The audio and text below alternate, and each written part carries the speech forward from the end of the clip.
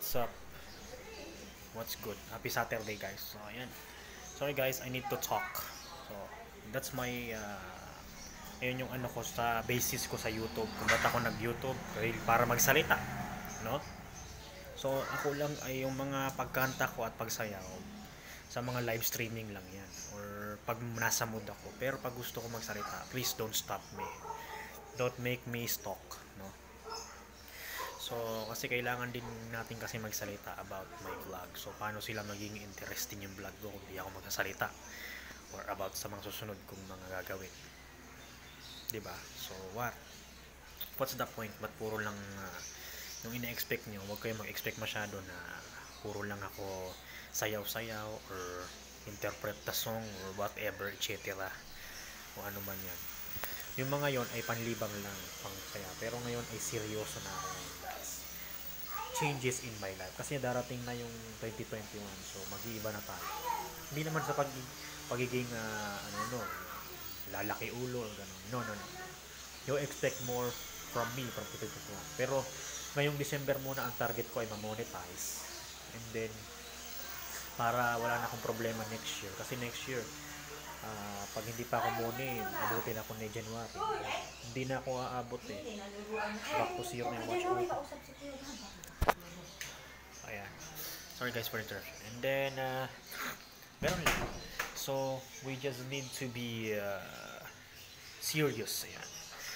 Kaya dito ako sa backyard. Ayan. Kasi malapit na matapos, it's 5 na December. So, and I need to invite all of you sa lahat ng fans ko or mga supporters ko dyan na mag-search through the Bible, mag-search sa religion. Ano ba yung tunay na relihiyon from the Bible? So, alam nyo na, yung mga nasa community ko, yung mga sinishare ko lagi, kaya, ayun, puntahan nyo yung link na yun, man. Kasi dating daan, para marami kayong malaman, true life. Kasi yun yung pinakamalaga sa lahat ng bagay. Kaysa sa mga sanlibutan or sa mga gawain ng mundo, kamunduhan, mas maigi mag-aral tayo ng mga bagay na panlangit, di ba? Nung papakinabangan natin ngayon at sa darating pa mga panahon. So, yun yung pinaka dapat nating pagtuunan ng pansin. Here's a piece of advice.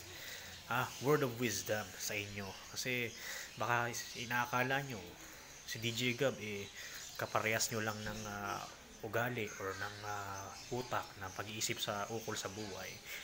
Hindi ako ganun Hindi ako katulad ng ibang mga tao na halos lahat ng tao nakikisunod sa uso or Christmas. Kasi iba yung paniniwala ko sa buhay. Iba kaysa sa inyo. Kaya hindi nyo katulad. Kaya kung may magalit man sa akin or mambash, that's fine. Kasi ang sinasabi ko lang naman ay yung nilalaman talaga, yung dapat talagang malaman ng mga tao sa mundo. Kasi maraming mga tao naliligaw through religion. Kala nila tamang religion na sila, yung pala mali. Niloloko lang sila ng pare nila or pastor nila. Ayan, pera lang pala habol. Mga ganon. We need to think about deep things of this world. Kasi kaya tayo nilikha. Ba't ba tayo nandito sa mundo? Anong purpose, diba? Dahil sa Diyos. Kasi siya lahat ng bumubuhay sa atin. Ayan, every morning nagigising tayo, salamat sa Diyos. Mga ganoon. Kaya pagtuunan natin ng pansin yung may lalang sa atin kaysa sa ibang mga tao na wala namang kwenta yung mga yan. Basta ang Diyos lang ang dapat nating isipin bago ang lahat ng bagay. Kasi ganoon. Let's pray every day, every night. Ayan. Ganun lang. Give thanks always. Ayan. Pagtuunan natin ng pansin, magkaroon tayo ng utang na loob man lang. Pasalamat dahil nabubuhay pa tayo. Okay. Sa mga panahong to, maraming problema ng mundo, pandemya, di ba? Isa piece of advice, no? Wag lang tayo puro